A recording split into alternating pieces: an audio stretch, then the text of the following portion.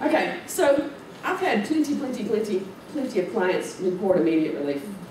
In fact, they'll say, you know what, I started not even come back for feedback, but you told me you like to know how these things come out. But sometimes just simple postural adjustments. It's like, I just do what you said, and I just, they just make it sound so easy. It's like, well, I wish I could just do what I said. I'm only good from my side of the table. Okay, and so I started to make these cranialisms. So NCVs, or nerve conduction velocity tests, they don't impress me much. Because here's the thing. I've had clients where it said it was completely negative, which is pretty common. I mean, if it's postural positional and it's temporary, that makes sense that the nerve conduction velocity test is negative, right? So I've had negative. I've had patients where they said it was mild, moderate, and oh my God, severe, the worst I've ever seen. And they all seem to respond and cure just as quickly and just as well. Just saying. And I don't believe much in distal nerve entrapments anymore. That's part of the reason I no longer do nerve gliding or stressing or flossing or any of that stuff. The postural strategies, so you're doing the distal comfort measures until those symptoms start to resolve. At the same time, you're working on the cure, which is mostly postural, at your desk, sleep positions and whatnot. So, I mean, the good news is we got control over that, right? This is fixable. We do not need the orthopedic surgeon for this. Okay, so this is, I don't know if anybody's ever heard of this website, hubpages.com. Anybody can write anything, and believe me, there's plenty of trash there. But this is my article on ice packs and just the general benefits for ice for pain and swelling. This one is particularly on like ice pack and ice pack options like the alcohol or ice slushy, the Cairo syrup ice pack, which patients love because it's a soothing texture like our gel packs in the clinic.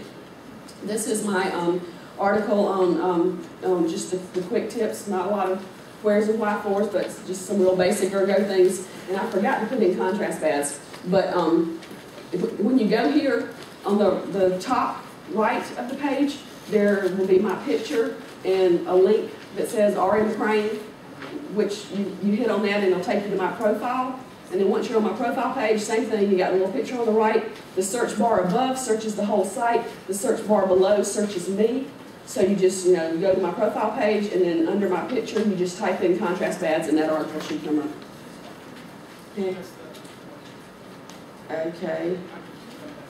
Okay, he's going to post the link somehow, as if by magic. Oh, in the heel bows?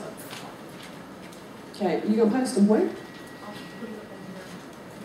Oh, you put it up, well, we can put it on screen, and then you'll have to copy it down? Yeah. Okay. Okay, so myofascial trigger points. Okay, so, any questions on thoracic outlet? I mean, I kind of expected that to be the biggest piece, so we're a little under half of our time, but we should be okay. There's a PTA that I work with that she has problems with both of her arms going down, especially when she sleeps. And sometimes when she's walking the patient with the gait belt and stuff. And the only way she can get, when it happens, she can put her arms like this, and it comes back. So that's weird, but if you so she knows someone who both of her arms, like the whole arm, feels numb, falls asleep when she sleeps and when she's walking a patient with a gait belt. But I mean, with the gait belt, she's probably still. Yeah, well, she has one hand like this, her handle like she's starting to fall asleep, and then she has to take it and shake it. But she with both of her sleep, she turns them like this. But it kind of goes back to that. Sometimes there's more of a correlation with obesity and diabetes and all these things.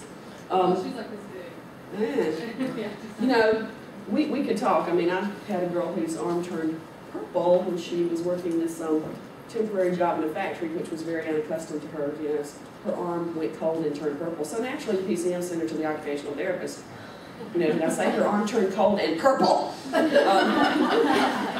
So I sent her to the vascular surgeon, who sent her to yet another vascular surgeon who specialized in thoracic outlet.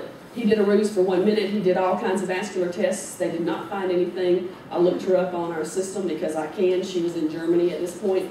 I encountered her at Scott. She was in Germany, and she still had the symptoms, but she used the strategies that we had taught her to minimize the occurrences and the severity. And so all these specialists and doctors never figured out, to my knowledge, what was going on, but she did use our strategies to minimize. And one of the things that she said was she knew how much weight she could carry.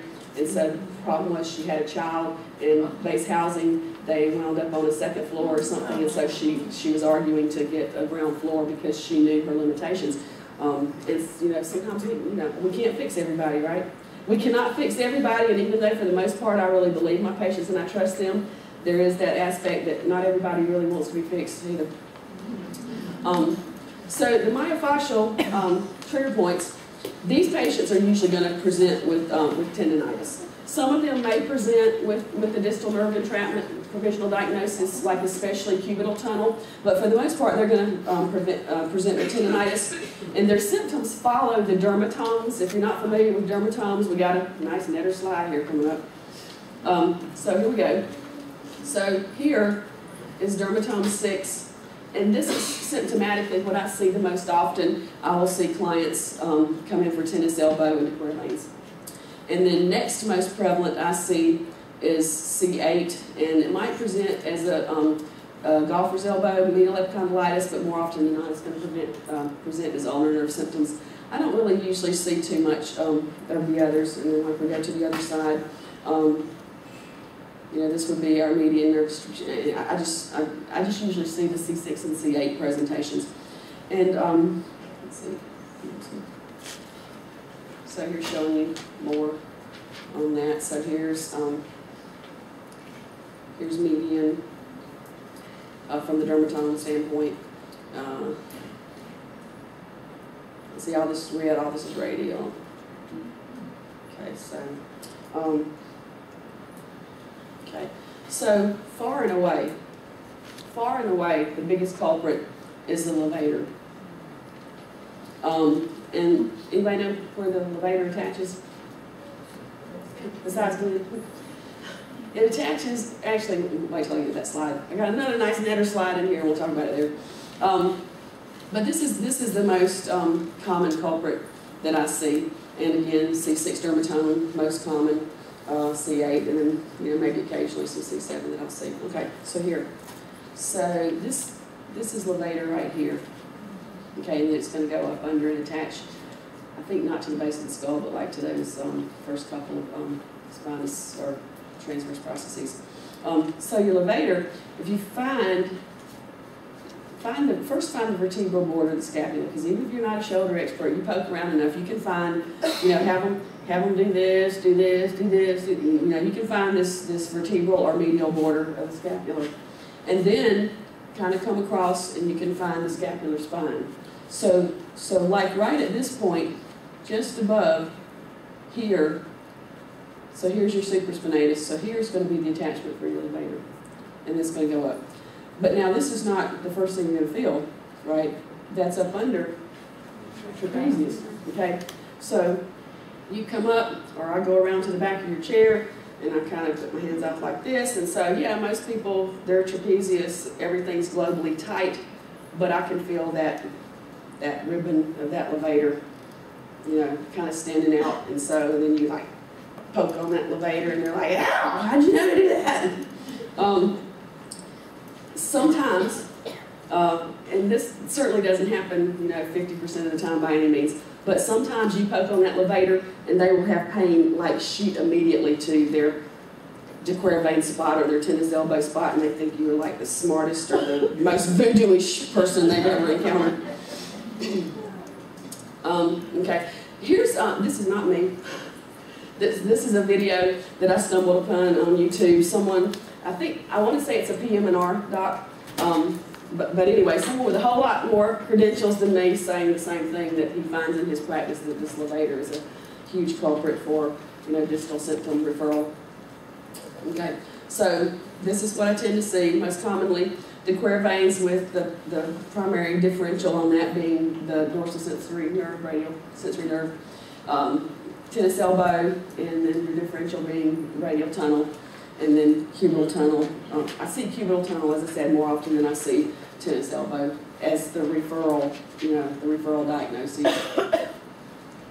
Okay, so once again, you gotta really figure out for yourself what is and what is not the square veins and tennis elbow and all that stuff. Okay, so it's kind of a, rule out after you've really satisfied yourself, and first you got to educate yourself, and then after you kind of satisfied yourself, okay, this does not fit with tennis elbow, but I'm going to give you a few cheaters. Okay, so for one thing, the history does not fit. Okay, tendinitis symptoms do not come and go. They come. Anybody disagree? They come and they stay and they stay and they stay and they stay.